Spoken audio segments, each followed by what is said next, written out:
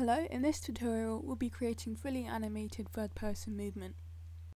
As we can see, the player moves when we press the corresponding keys, will start running when we press the shift key, and can also jump. The camera will also move as the cursor moves. If the camera gets too close to any object, rather than clipping through it, the camera will move in front of it. In this part we'll be focusing on player movement, and in the next part we'll be focusing on camera controls.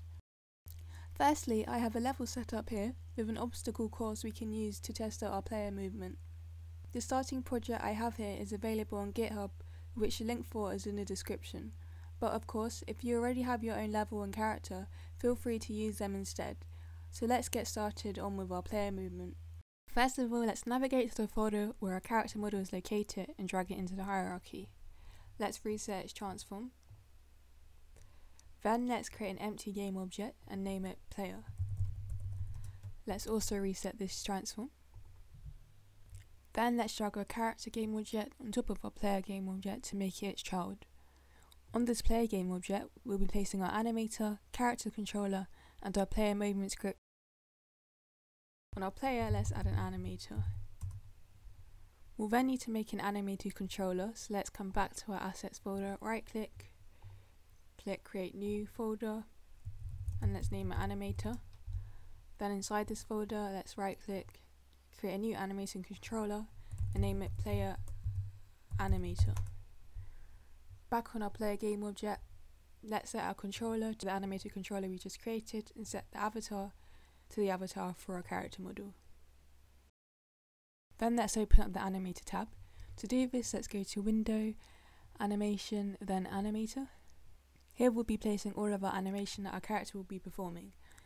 First of all, let's right click, go to create state, then from new blend tree, let's click on blend tree and rename it to locomotion. Then let's double click on it. We'll then see that our blend tree is dependent on a variable named blend. Let's rename this variable to speed instead. Then in the inspector, let's add 3 motion fields. Let's then change each of these fields to hold the idle animation, the walking animation, and finally the running animation. The threshold values next to each field represent the speed that must be achieved to reach that state. As we can see, a one-dimensional graph has appeared, showing the range of speed from 0 to 1. Down here in the animation preview window, when we hit play, and change the value of speed, you can see our character transition into the walking state, then into the running state, and backwards.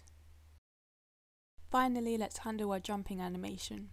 Let's come out of our locomotion state and come back to our base layer. Let's then locate our jump animation and drag it into the animator. Then with our locomotion state selected, let's right click and click make transition, and then click on the jump animation. Let's then click the arrow, and deselect has exit time. We'll then need a condition that the jump animation will occur under, so let's create a parameter of type trigger and name it jump. Then under conditions, let's select jump. Finally, let's select our jump animation, right click, make transition, and then select locomotion. Here we'll be leaving the has exit time field ticked. So great, we've now set up all of our animation. We'll simply need to adjust our speed float and jump trigger in our player movement script, and Animator will handle the rest. Back on our player game object, let's select add component and type in character controller. Let's then adjust the center, radius and height so that the green cylinder fits nicely onto our character. Next, let's go back to our assets folder and create another folder called scripts.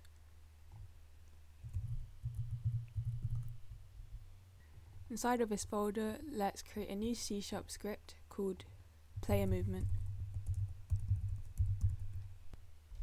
Let's double click it and open it up in Visual Studio for editing.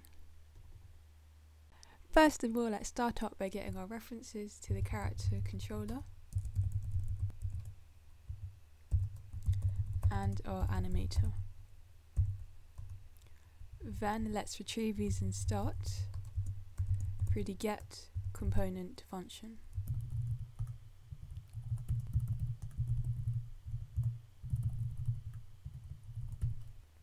Next, let's create two floats, with the first being called walk speed and the second being called run speed. Finally, let's create a boolean called isRunning. In update, let's set isRunning to input.getKey keycode.left_shift. So if we use it as pressing down the left shift button, then isRunning will be true, and if we aren't, isRunning will be false. To aid us with our movement calculations, let's create a method that returns a float called getCurrentSpeed. Then, depending on whether isRunning is true, we'll return run speed, and if running is false, it will return walk speed. Then above this getCurrentSpeed method, let's create a new method called move. Inside, firstly, let's create a float called horizontal and set it to input.getAxis horizontal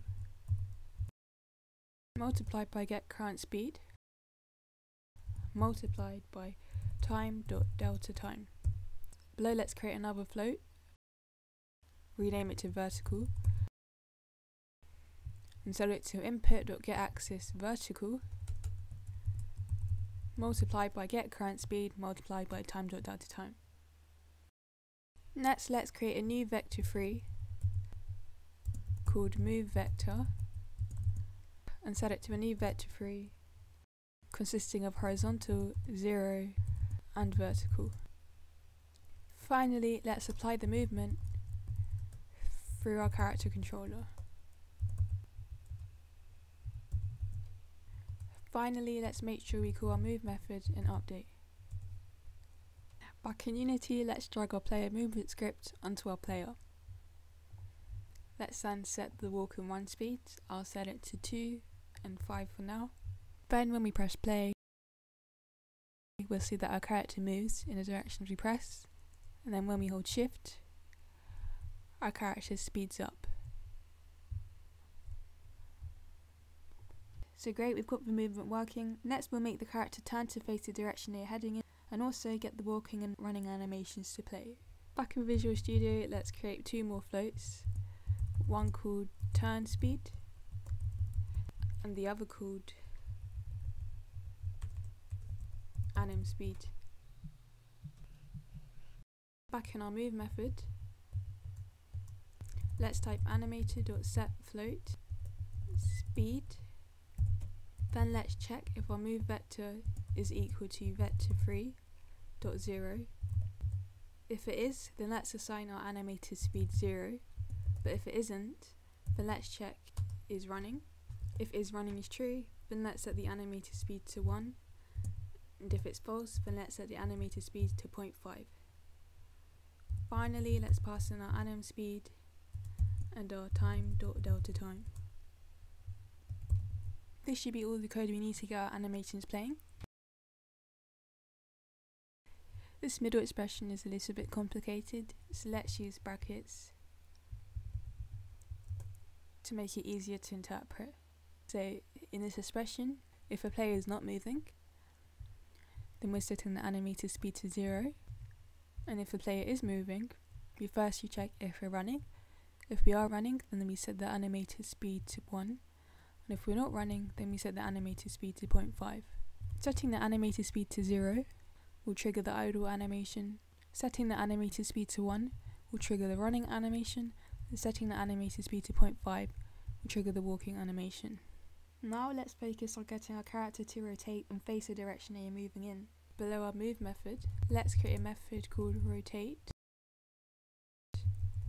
which will take in the movement vector as its argument. In this method, let's create a quaternion called targetRotation and set it to quaternion.lookRotation moveVector and vector3 Up. Below it, let's create another quaternion called new rotation and set it to quaternion.lerp. First of all, let's pass in our current rotation, which is just transform.rotation. Next, let's pass in our target rotation.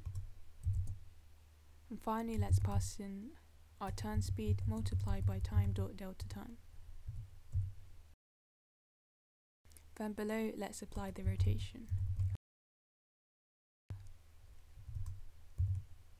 Then above in our move method, if our move vector is not equal to vector3.0, then let's call rotate and pass in our move vector. So let's head into Unity to test this out. Back in Unity, when we hit play, we'll notice that our character is not rotating, and the transition between the animations is quite snappy. This is because we haven't set our turn speed or our animation speed. So I'll set my turn speed to 5 and my animation speed to about 0.2. And then we'll notice that our character nicely transitions from walking to running and back as well. It's definitely worth experimenting with all of these values to see what works best for your scenario.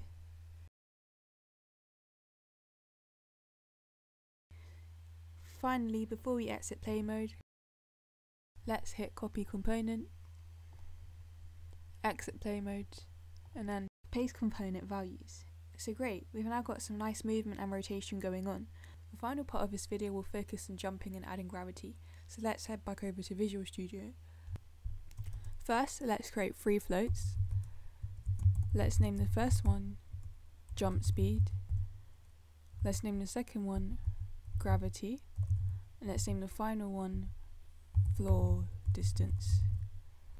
Then let's also create a vector 3 called vertical vector.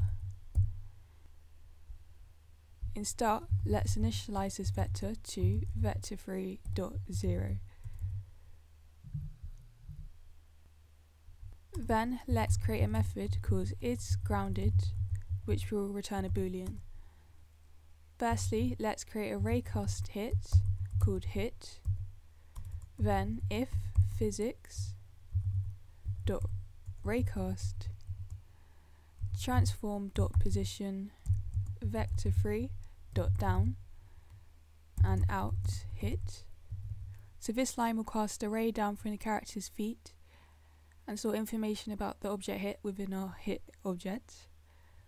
Then return hit.distance less than or equal to floor distance, else return false. Above, let's create a method called vertical movement. First of all, let's check if our character is grounded. If they are, then let's check if the jump button is also being pressed. If it is, then let's set our vertical vector.y to jump speed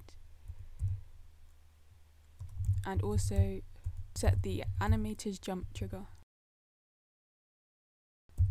Else, if our character is not grounded, then let's set the vertical vector's y component to itself minus gravity multiplied by time.delta time.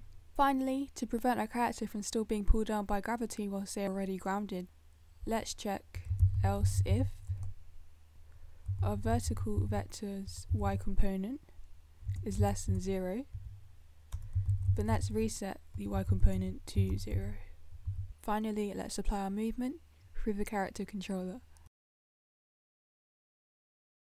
Finally, let's call our vertical movement with an update.